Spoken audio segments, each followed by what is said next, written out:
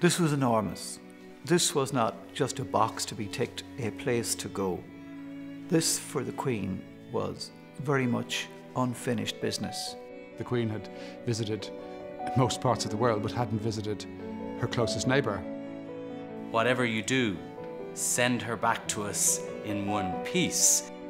It was all a bit surreal. You know, you're looking and saying it's actually the Queen.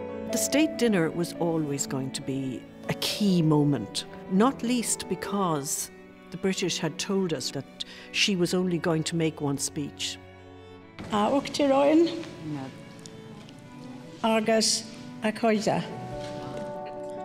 We go behind the scenes to meet the insiders, the people who made it happen.